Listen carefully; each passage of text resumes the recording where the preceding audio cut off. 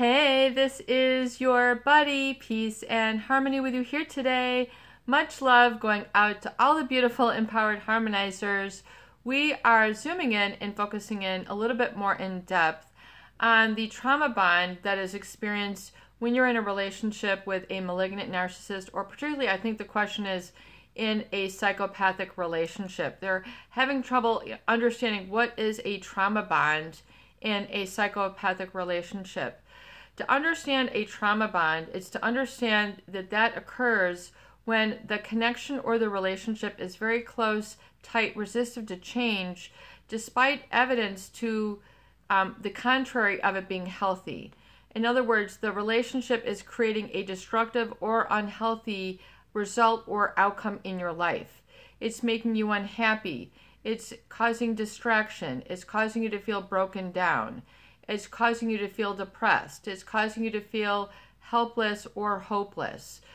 You feel that you are inextricably connected with this person. You have trouble breaking free because perhaps part of the formative years of the journey, of your life journey, you might have spent with this individual. In other words, it could be a boss. It could be someone who you fell in love with. It could be a teacher. It could be a family member. But a trauma bond is when you're loyal to a relationship despite really evidence of destruction, or it's been hurtful or negative to you, i.e., physically abusive. Perhaps you might have exposed this individual for some real life-changing or relationship-changing, game-changing situations that make the relationship not healthy for you, that you should really resolve as null and void. In other words, if someone were to, if someone were to wire all the funds out of your account, it's not wire fraud, but, or, to do something very hurtful to you. A psychopath will take pleasure from someone else's destruction or unhappiness or suffering. They get an excessive dopamine reward reaction. I think embezzle was the word. So, obvious behaviors that are not positive to you, yet they seem very unaffected about. In other words, they don't feel that they have done anything wrong. They're not fearful of being caught. They're not fearful of consequences. They're not fearful that anything is going to happen because they aren't experiencing fear. They are, psychopathic, antisocial.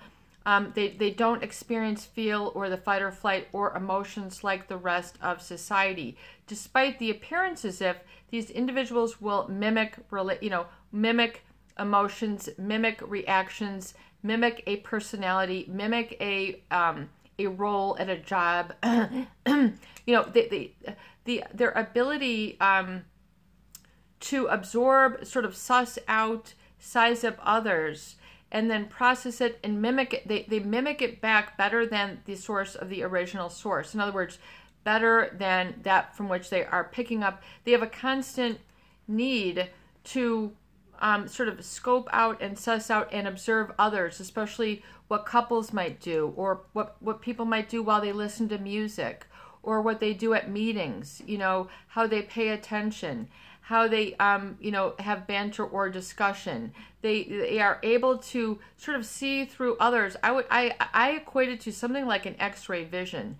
In other words, realize because of a relationship with a psychopath, their amygdala, there's been studies that have shown by a doctor of psychology in Madison. I will get his name up in one of the videos, but he's done a study on the inpatient incarcerated population, looking at criminal behavior. And largely it's felt that about 25% of those incarcerated are psychopathic. In the rest of the regular population is felt to be about 1 to 4%. So 1 to 4 in 100. But it's to understand that there is a different physiology, a different anatomy, a different brain anatomy that is distinguishing really the psychopath from others. And that is a reduced amygdala, which is the fear center, the fight or flight. So they don't have that set of fear, anxiety, or nervousness. They don't experience this. This makes them what is known as fearless. You might have heard of a fearless leader. So oftentimes it has these positive connotations. They don't get nervous when most people would in their right mind be nervous. Or in their right mind, they would be sad or melancholy. They would be distressed. They don't exhibit any distress. In other words, kids calling them, you forgot to pick us up. We're stranded at the school. It's 45 minutes late and it's starting to rain. In other words, most parents would be like, oh my God, you'd have to, pick my jaw up off the, I'm so sorry. Oh my gosh, I had my dance lesson or my haircut and I totally forgot. Stay right there, go to this, they'll work out, they'll be there and they'll respond.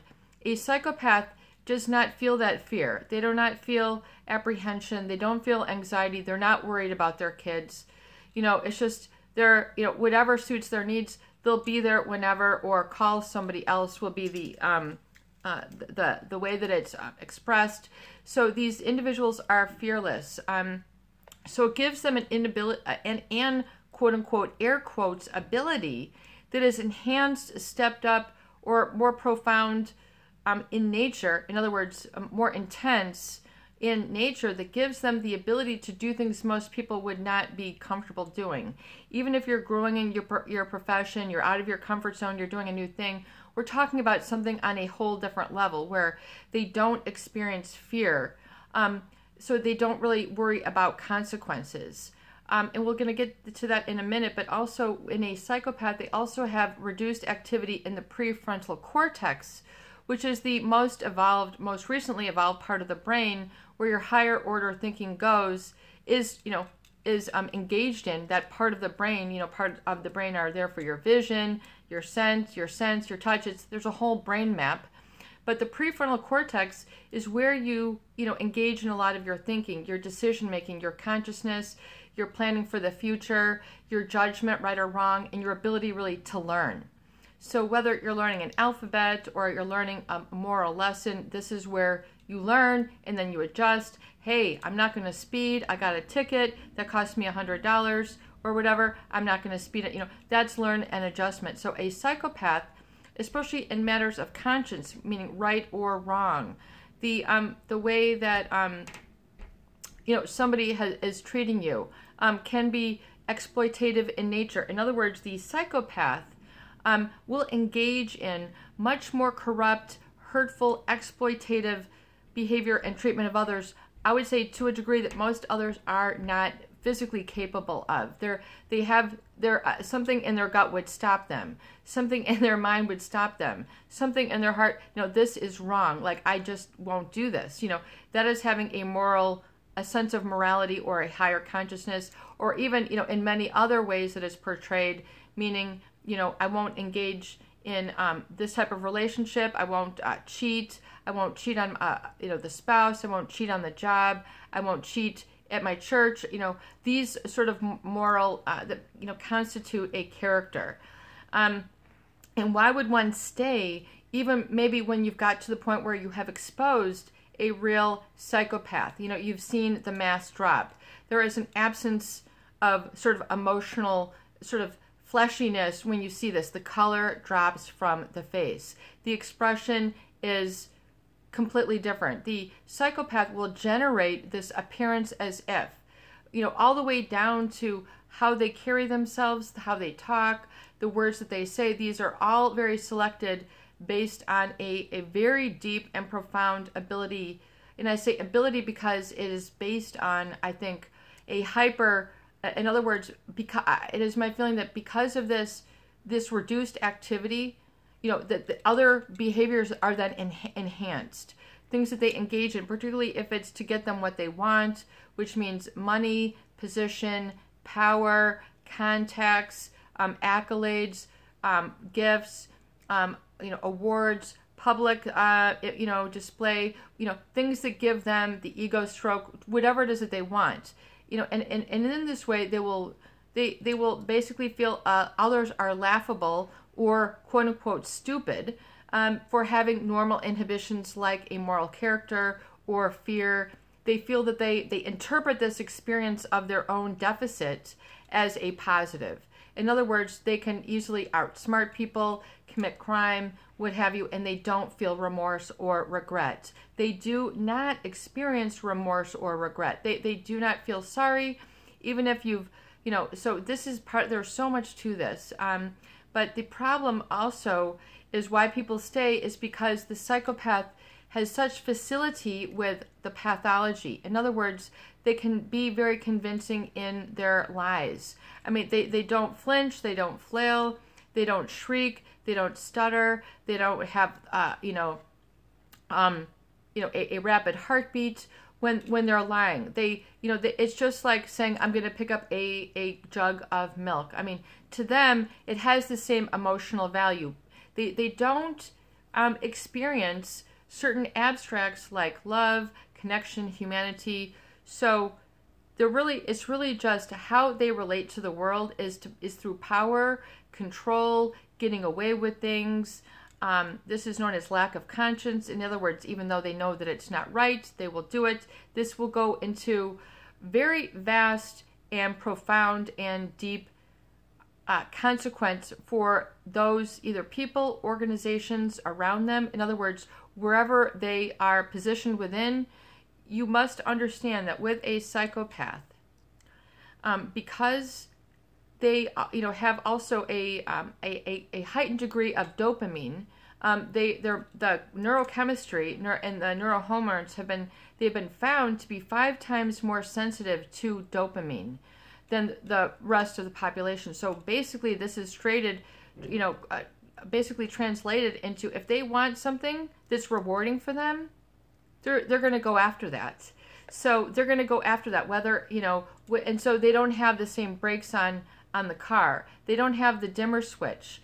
They don't, they can't pump the pedal. They can't pump the gas. They are very, driven oftentimes. And in other words, and they don't feel that they are doing anything wrong because this prefrontal cortex, they also, which is where the judgment center is, as well as the learning capacity. So they don't really learn after their mistakes, particularly in that of relationships. They just don't. They will cover their tracks to an ability that most people would be, it would be unfathomable. From making it look to where they slept in a bed, to making it look where the pictures were, rearranged, to making it look like there was food eaten from the refrigerator, garbage taken out or not taken out, mysterious receipts or things left out to get attention. Other little things that I call it basically a psychopath calling card, that shows, quote unquote, that someone else has been there, or, that it seems eerie or odd. They operate on enigmatic communication, which is basically a brainwashing and gaslighting of others that creates a sort of a rerouting of their organic thought, to be addicted to that of the psychopath relationship. Because of the absence, I really do feel it becomes like an active addiction, and why they won't leave, or they become so deluded by the communication of this type of individual that they cannot really think for themselves anymore. This really creates what I call in the victim a sense of abandonment of their self or values. So they no longer feel their values are where it's at, that something is more exciting, titillating, or something to be under this sort of strange preoccupation by a psychopath. Which is basically, it's not really a relationship, it is an experience. So it can be, the relationship with this individual will feel very, very different from relationships with other people. In fact, oftentimes people will become very, very narrow-minded or very limiting in their relationships because this relationship is so off the charts for them. In other words, we seem like a match made in heaven. The answer to my prayers. No one has ever made me feel this way. There's all this like hyperbole of people who are in this state. It's called the love bomb state, where the psychopath will tell you exactly what you want to hear. They will be, like all of a sudden a triumphant individual in your life who can, do these different things where no one else was there, or all of a sudden, people's business have not been going on, and then they they team up with this person, or they have a change of identity when they're with this person right away. This person is not like other people.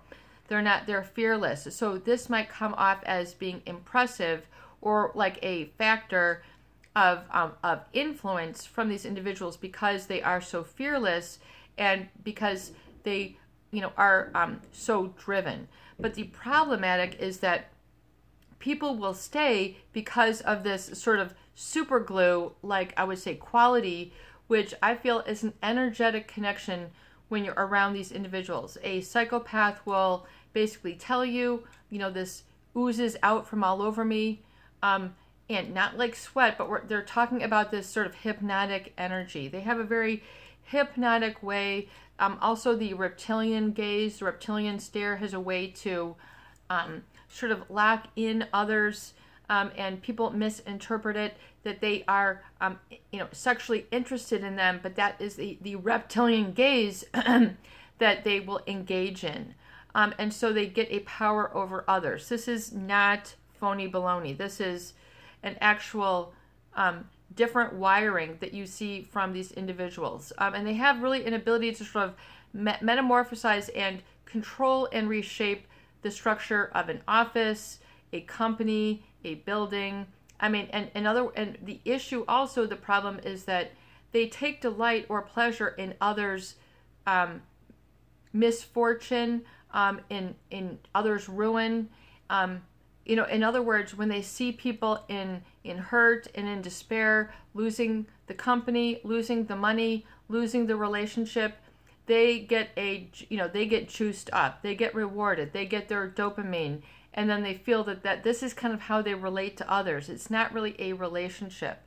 They will, then go through a series of relationships, jobs, titles, oftentimes that can be seemingly contradictory in nature. In other words, the same person would not simultaneously, be this and be that. So, it is because the degree of mimicry that they engage in. It's not really learnedness, is that they are able to mimic others' behavior and language and philosophy very, very quickly.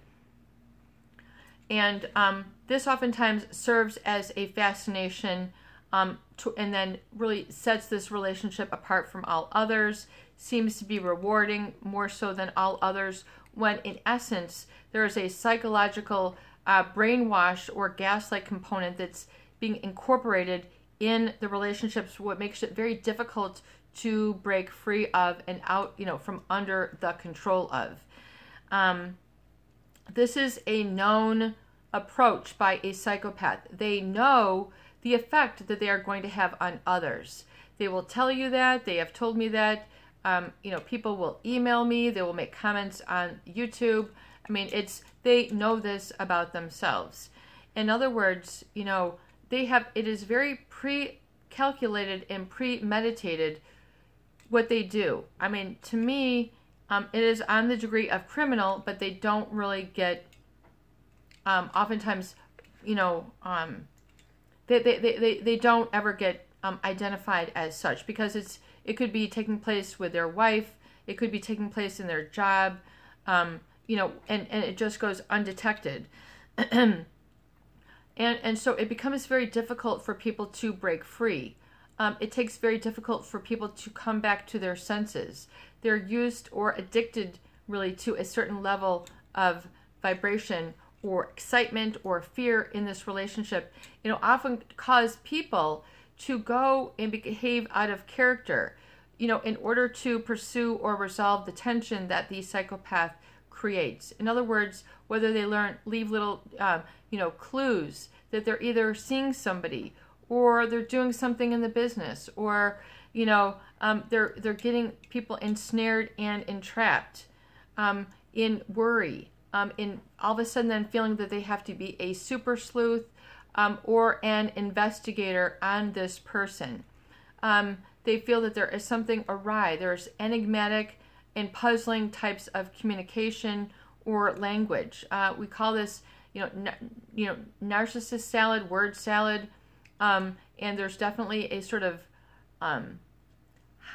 brainwashing and gaslighting, which is to derail and twist or pervert another's thought according to what is beneficial for them. So it's very insidious and very difficult to break free from for those people who have found themselves in relationships. And most people do not understand the degree of effect or influence or experience that you have had, because most people don't have any other relationship like this to compare it to. They have not gone through this themselves. So they don't really know what is going on or how to get out of it.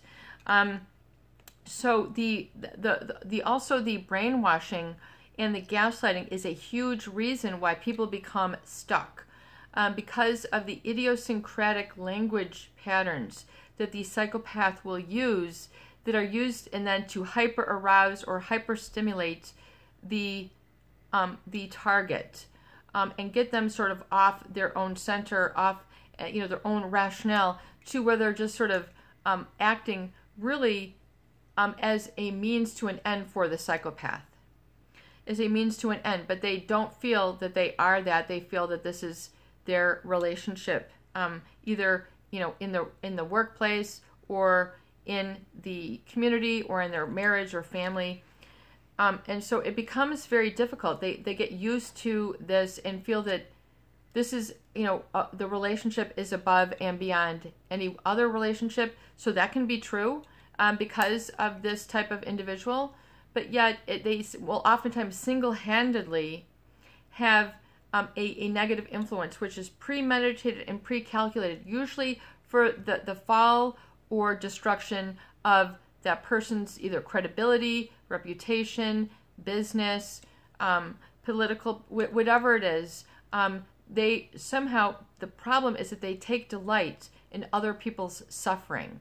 They feel effectual and effective that way. So this, of course, becomes very problematic for those people, individuals, victims, or companies who have found themselves, really run into the ground from this. And they're very unable to detach because of the degree of shock, and then really what creates, a problem thinking disorder and feeling, and they become removed sort of from their natural organic thought process, which is who they are and really what they value. So they might have sort of lost a grasp from some of these things, like they might have valued their children's education, but after this relationship, then they use the college fund to do something, wild or outlandish with this individual. They might have, gone into shared company status, so with this individual, and now expose them for who they are, and now they have, a real problem in the business. These are the sort of things that we see. You might call them the con man or con woman. But people don't they think that it relates to something else and that it cannot happen in personal relationships. And it becomes very difficult to leave, i.e. think clearly. The psychopath, that is because they engage in gaslighting, which basically causes people to question or doubt their reality and where they're coming from. In other words, and not identify it. And then exposing the psychopath is when you have seen or exposed a double or triple life. In other words, you thought you were wedded to be engaged, and then they've got 2 or 3 other people that they've been dating for the same period of time. You thought that they were saving for the mortgage or the kid's child education, and you find that all of the bank accounts have been, emptied out. Situations like this. Or you see them, being in let's say they're at a job where you work, and then they're a completely different person in a whole nother field that does not make sense. It is a mimicry. So they will mimic others. They don't feel like, if, just for example, the psychopath will tell you when they're 13 or 14, they don't have the same relationship desires that others do. Like, to hold hands with a boy or girl, to meet, a little friend, to go ice skating or roller skating or walking or hiking or studying together, whatever it is. They don't have that same emotional connection, and so they learn and study and then mimic others and then they try to then excel and then get other people hooked. So they will see, oh wow, well, most guys will never go on a walk, or most guys would never give this as a gift, and then, but if I do this, I see that I'm able to win favor. So they'll do it as not as a good gift or a pleasantry or out of authenticity. I want you to have this. It is more for manipulation, and very, very replete and complete manipulation. In other words, they string people along for a long period of time. And they oftentimes get so deluded that they can't see the forest for the trees. They have a trouble identifying this as a problem individual. They've tolerated so much that they have become really numb to a reality that this should be hurtful to them. So they end up sort of giving their values away or abandoning, until they find out that the psychopath has gone on, moved on. They have, a second and third target or job or position or place to live. And then all of a sudden, poof, they are gone. And then that person is left in shock, basically the shock and awe, like, oh my God, I can't believe this just happened, And so, and then I've also spoken with people who this has happened 4 and 5 times. We're talking 4 or 5 marriages, where a very intelligent, affluent, educated person, they keep having the same relationship in a different pair of shoes, where they'll empty the bank account, they'll do this, it's just a very specific pattern, but yet she has a difficulty of breaking the pattern. So you have to be willing to identify these red flags and know that you are strong enough to exit the relationship. Even if it feels scary, terrorized, you must just go no contact and remove all elements in your home, in your phone, from this individual. You must get them out of your system. It is because you need to give yourself a chance to restore your homeostasis and balance. If you've been in a relationship with a psychopath, you have been through a lot.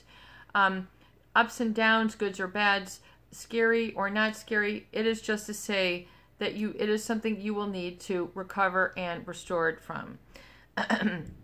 Especially, the shock of what has happened, and then the difficulty oftentimes people have with facing life again, facing themselves again, facing their family, being able to work, because the psychopath will work in a number of ways that break people down, render them helpless, and then basically put in what is going to help the psychopath, not what is going to restore you to strength and true relationship, the true real deal relationship that you want. So people end up sacrificing a lot of their time, a lot of their energy, the prime of their life. And so you need to understand that it's oftentimes very difficult physiologically, so you need a support system. This is something that you unequivocally need to talk about. And how serious are you about restoring your happiness? How serious are you? You need to watch then the videos here that talk about retooling your I am, resensitizing your senses, really working very hard, especially in the beginning, on what I call your affirmations. Not only affirmations are you speaking them to yourself, but you're speaking them to the universe at large. These need to be spoken out loud and clearly with belief and faith in self, with conviction, and I am. Just starting small, I am, and repeating this. You might need to write this 1,000 times. You might need to write the serenity prayer 100 times. You might need to re-educate and use the kinesthetic connection between the mind and the heart while you write. Literally rewrite this experience into your life and your perspective. It can be terrifying to expose a psychopath. It is on another dimension that most people do not know exists. Talk about a scary movie. This is a scary experience. Period, end of story. And psychopaths know this. They know the ability that they have to sort of put a spell on others, a control. It's different than what you might just think, oh wow, I was enamored by this guy or this girl. It is something totally different altogether. And then you might feel very lost if you're outside of the relationship. So oftentimes people they're too afraid to go the next step, or they don't create or look for a support system. You will need a support system. You will need to heal. You will need to, and we can do a whole video on this, but it is very difficult to leave. Oftentimes people are too afraid.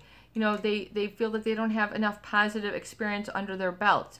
I cannot make it. So they talk themselves out of being proactive. So you need to develop and create an exit strategy. You need to talk to professionals in your community. You need to do some research. You need to contact, your police, your village hall, your fire department. You need to go to a help center or call a hotline. You need to do this. You need to get going on this, because it only gets worse. And it might, you might not be able to do it because you feel that you are alone. You are not alone. You need to connect and get professional assistance, file a restraining disorder or restraining order, do some things, get some keys changed. We're talking for real and legit change. You need results, and we don't want to take 5 or 10 years to get you the results. You have to understand that yes, it is difficult, but yes, you can do it. It is not impossible. Working on an exit strategy, shoring up your funds, your connections, a place to go, a family member or a friend, something that you can do, that you can then take the step without, take the step even if you are afraid. If you know you're doing the right thing in your heart, but you're finding it difficult, do it anyway. Get that leverage over yourself. I must do this. I must. This is not I should. This is I am, I can, and I must. This has to be your language. 5 to 7 words, which you repeat over and over, so you can give yourself credibility and trust and strength. You need to speak this into existence and retain your clarity of thought.